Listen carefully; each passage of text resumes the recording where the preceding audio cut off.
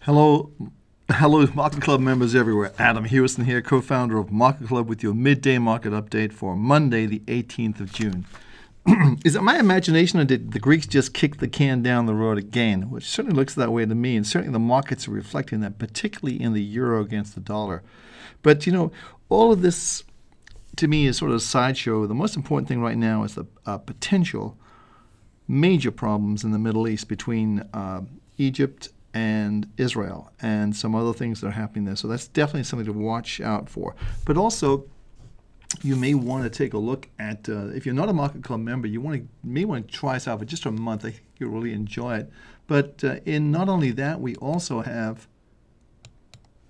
other things that are available for you to help you become a better trader. So give us a call or join the club, and I think you'll really get a lot out of it. So let's go to the charts now and see what's going on. This is, as always, the S&P 500. The S&P 500, as you know, closed very well on Friday, and you can see the signal right here is a daily signal, but let's just take that away. And you can see the weekly signal occurred on the 11th, which means you should be out of the market if you're a intermediate-term trader. The trend is longer-term down, as witnessed by our monthly trade triangle. And you can see that's still negative from 1312.45. Now also, if you put the Fibonacci numbers in from the highs, scope this down to the lows, and you can see we're right up there that the 50% levels are 1340, 1341, right around those levels. That's a 50% retracement from the highs that were seen right here and the lows that were seen right here. So what that means basically is the market came down, and it's rallied 50% right here. And that's normally 50 to 61.8%, which is 1359, 1360, let's call it rounded up.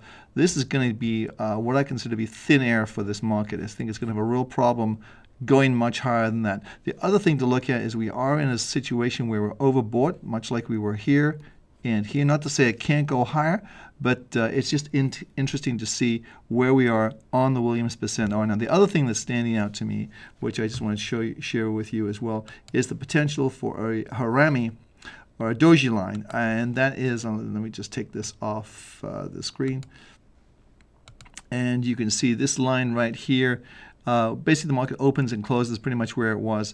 I think that the longer-term trend, the monthly trade triangles, are going to prevail in this one. So the other way to play this is to simply put a very simple trend line in from the lows right here and scope that up. And I think if the market were to break that trend line, I think that would be a negative to the downside. So I think you're looking at somewhere around the 1325 level tomorrow, and we'll see how that plays out. But let's go to our next market. That's the NASDAQ. And the NASDAQ isn't quite as positive because it really didn't get anything going on the upside. It's a little bit positive today, but it's really sort of been going sideways for a while. We're in an overbought condition, which is interesting. We're not quite as high as we were back here, which means a potential divergence. And if you put the Fibonacci retracement levels in, you sort of got close to not quite the 50% level, but certainly the maybe 40-45% level. So something to look at. Let's go to our next market, which is the Dow.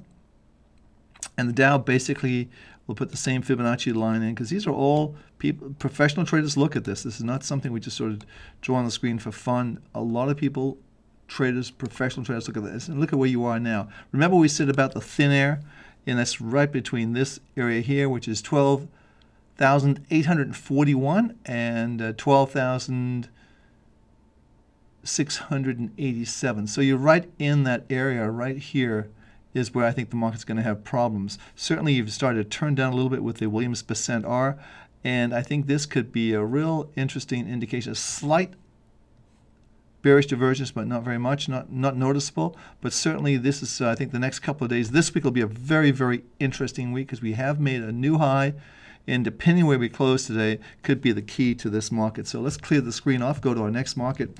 And we actually had 3 signals today on our, well, actually more than 3, but the 3 I want to share with you today are signals that I think are pretty important. And the first one is Union Pacific. And there's the monthly trade triangle that kicked in today at $116.14. It's $116.69, so a little bit of profit in that. But let's scope this out just a little bit further. Boy, that looks nice. That looks really pretty in terms of the base, a large base going back almost to, well, almost to the beginning of the year. And we're making new highs for the year. Excellent. Let's just scope it out just a little bit further.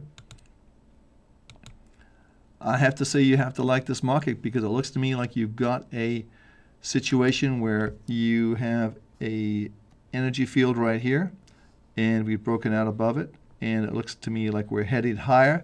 And how high can we go? I would say probably from the 105 level to 115. Let's say that's 10, maybe 125, which would be a nice move on the upside. But certainly the monthly, weekly, and the daily are all positive, plus 100, new high ground. This stock is bullish, no question about it. No matter what happens, that is a bullish stock. So let's take the off the screen and go to our next market. And the next market we're going to be looking at is, let me just clear this off the screen, is going to be the silver market. Silver market is, I only have one word for this. I'm not going to spend any time on it. It is boring. Nothing going on there. So next market is something will happen with silver, something will happen to gold, but it's not there yet. This is the other one we had is Paychex, symbol PAYX, looking really good. That's a monthly trade trial. It kicked in today at 32.24. Market's at 32.25. You can buy it pretty much where it is and scope this out. And again, that looks like a nice, let me see what the highs were back here, 32.67. 32. So 32.67, that would be a new high if we get up there. We didn't quite do that today. 32.33 is the high so far today, but it's looking very, very good. And if we just put a close-only chart, you can see it's at a nice move up, certainly from 29.95, 29.90, 29.50. And it's not going to be a big mover, but it's certainly moving in the right direction. But I still like the other one, the Union Pacific. So let's go back to our gold market and go back to the metals. And you can see the metals really haven't, let's scope this out just a little bit further. And you can see if we draw some trend lines, very simple trend lines from the highs down here. And really it still has some ways to go in terms of getting over this level. I think the 1700 level is going to be a very, very key level for this market. And right now we're sort of just locked in. I'll scope this in closer for you and put our trade. You can see this market's really not doing anything that's just too exciting. And bears watching though. Gold is going to be a very big player in the future. Plus 55 in the no score, which means it's a trading range. And I think that's the important thing to look at. So let's go to our next market. And the next market we're going to look at is going to be copper. Copper really has not acted well today. It didn't act well on Friday. And minus 65 is somewhat in a trading range, but nonetheless, longer term, our monthly and weekly trade triangles are negative, indicating this market could go lower or should go lower. The big thing to look at in my mind is if we just put a close-only chart on here, you can see pretty much it's very flat. I would say we could draw a tight trend line, which is a little bit of a trend line here, right, just from here to that level there. I think if we close below the 335 level at 339 right now, I think that will portend us further downside action. So let's clear the screen, go to our next market. The next market we're going to be looking at is crude oil. Now this is a big one today. It has a big negative on the downside today. Key level to watch here is 82. A close below 82 sets this market up to test the 80 level. And we're just back and forth. If you put our candlestick charts on, you can see we've just sort of been moving sideways for a while. And let's just scope this in just a little bit closer to just 6 months, actually 3 months. And you can see we have a minus 100 on our trade score right here. And we have just really set the tone right here. That's kind of like the trading range right there between the highs, I'd say around about 86 and the lows about 82. So if we see this market close down here, that's going to be not a good sign for this market.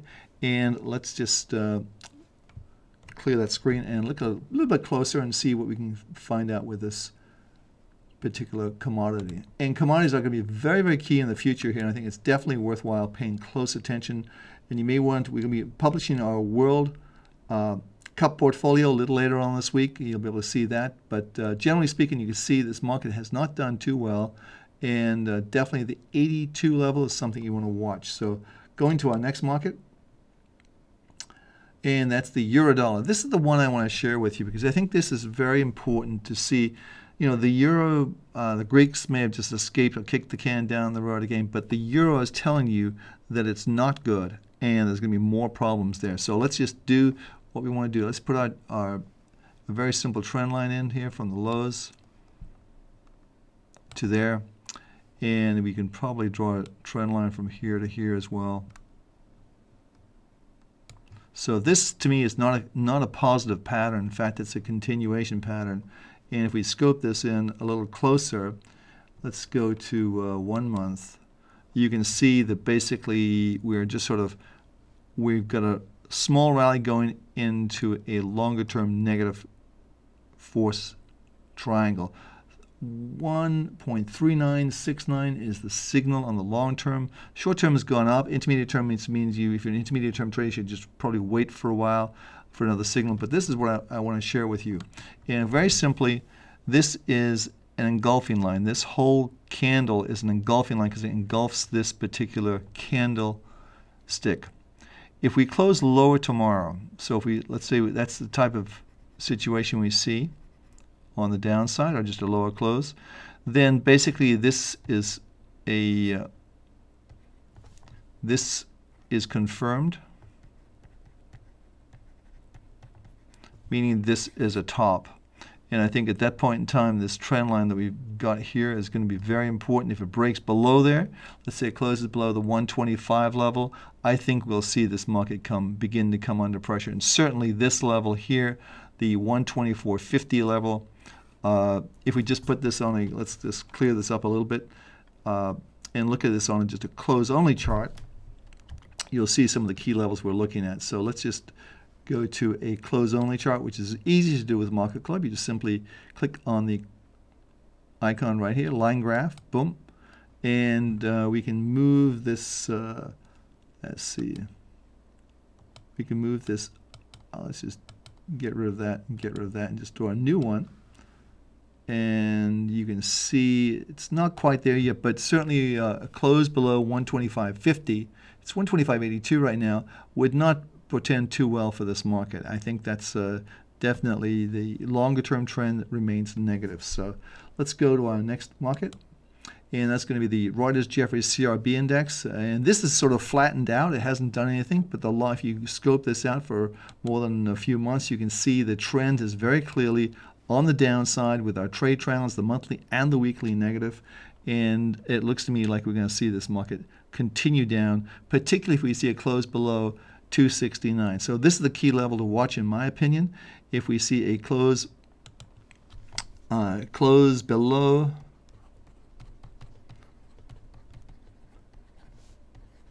269, I think it's very negative, and that'll set it up to go down to the 250 area, in my opinion. So let's see how that plays out. But you do have your weekly and the monthly trade triangles both negative, which are important, and you have a minus 90 score indicating the trend is down. So you would be trading with a trend at that point in time. So let's just clear the screen, and let's see what we have in our portfolio. I think we have one more stock, I think, but maybe not. But we'll take a look.